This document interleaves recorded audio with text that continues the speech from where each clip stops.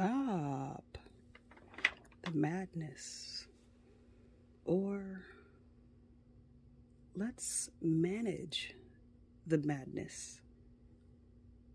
Welcome to my ink layer. As you see, it's hidden under the desk because it's quite massive for one person. I wanted to address today what I plan on doing with excess ink. Besides writing, or if you're an illustrator, some of us may have a hard time going through and using the product because no one just wants it to sit on a shelf or in a tube. Got inspired by pretty much this. Pretty much my ink cleaning cloth. Don't know if that's showing up good there. Let me just change around the light. Bring it a little closer to you.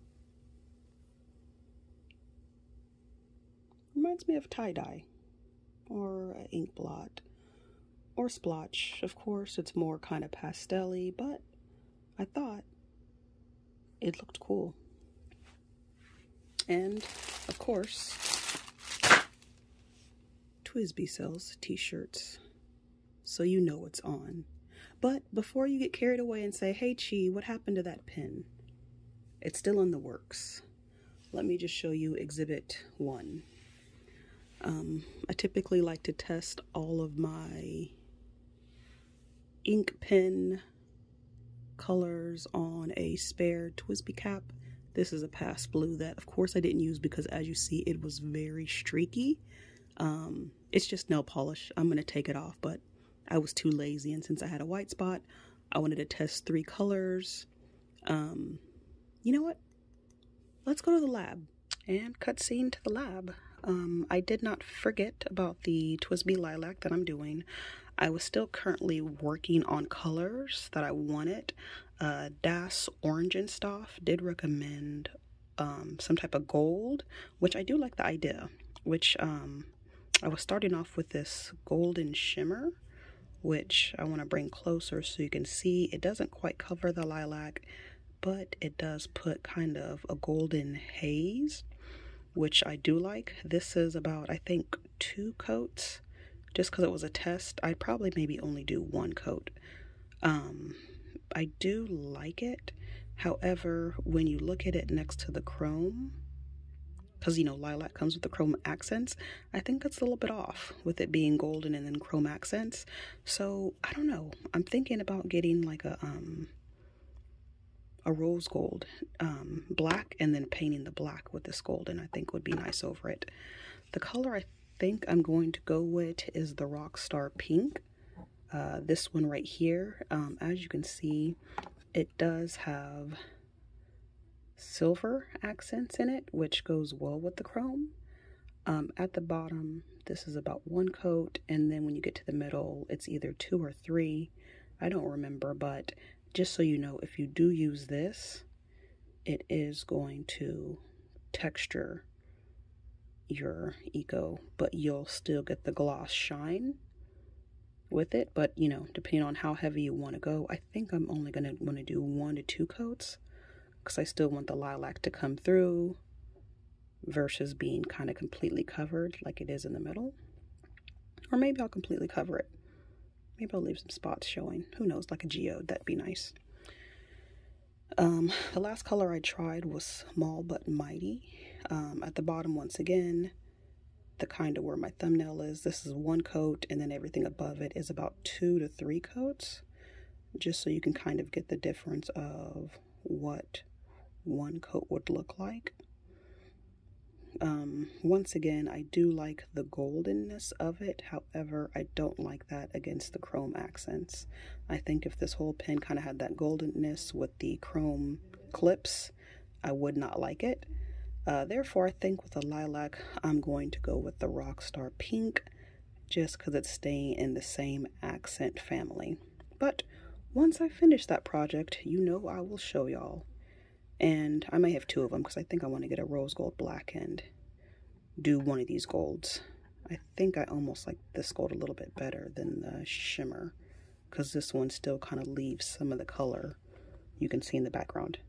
But anyways, let's get back to topic. All right, welcome back to topic and back to the layer. So as you see, as far as the 3 colors that I'm testing, when I do a cap, I do 1, 2, 3 layers, so you can kind of see each color has a gradient.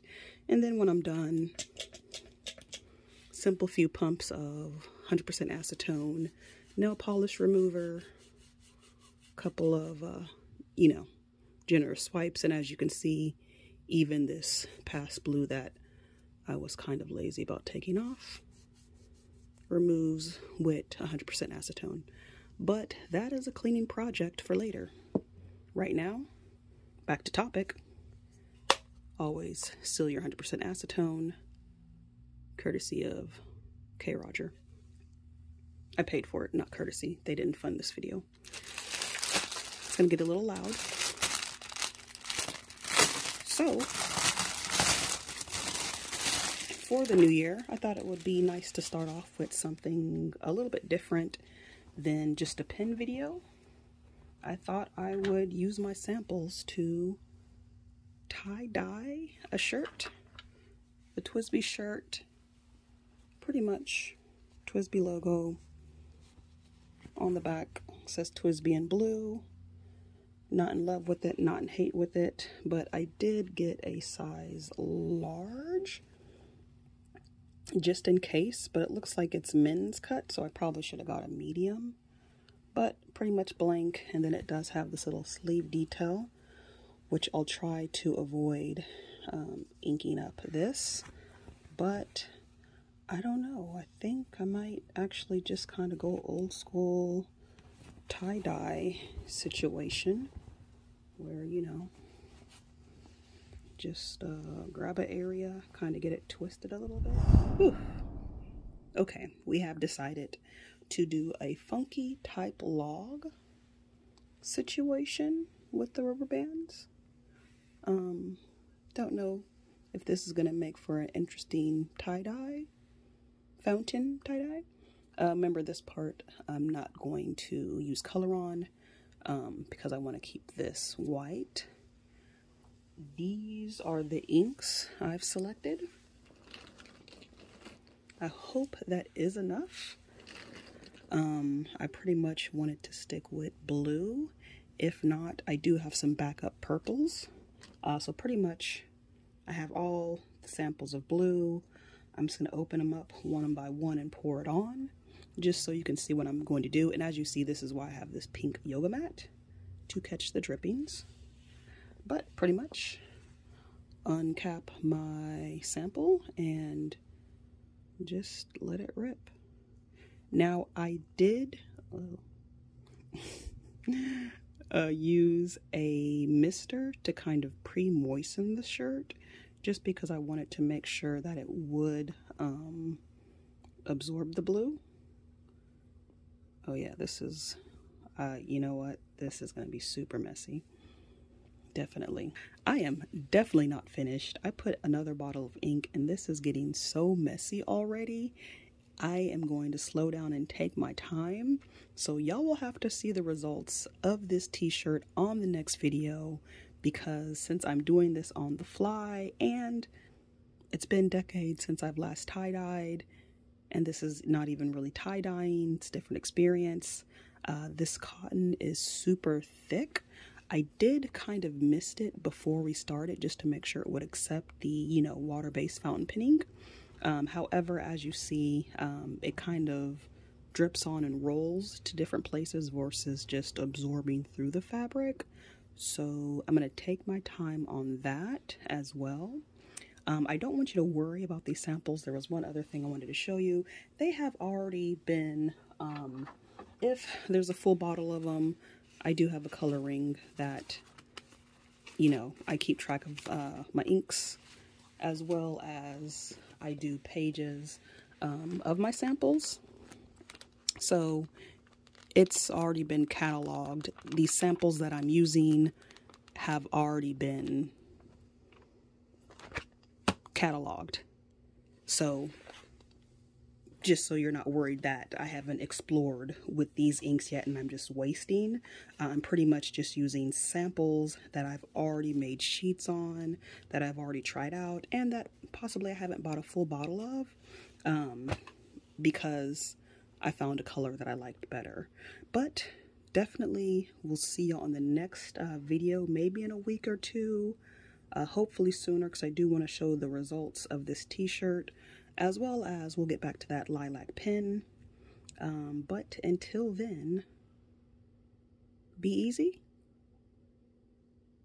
All right, well, thanks so much for watching, and I'll see you in the next video. Okay, I know at the beginning I said stop the madness. This is literally pure madness. When you pour the ink on, you see how it beads up? Oh, uh-oh, okay. Keep going. But, you know, this is part of the fun. You know, no one got a fountain pen because they were neat and tidy.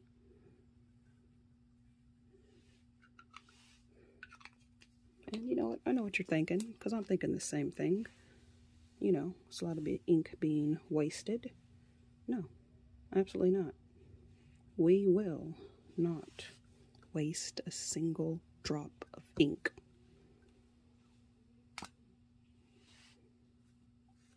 See? No waste here. Going to work tomorrow. Don't know how that's going to be. But gonna have an epic shirt. Definitely. Definitely. I'm gonna get in these nooks and crannies. I don't know if this rubber banding was really necessary.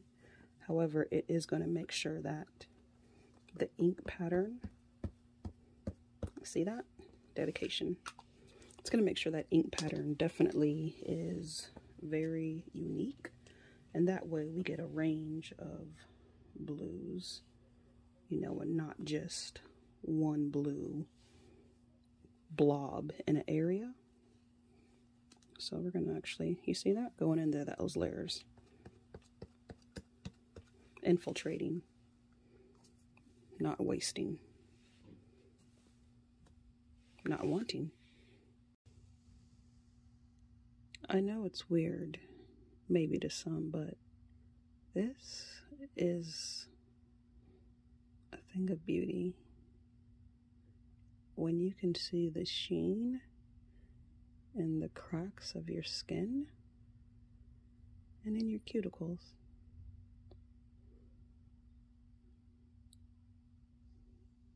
Yeah, definitely will be doing this again. This hand, spared. Not much trauma. But, you know, dipped a little bit of fingertips in there. But this hand, my left hand, my power hand.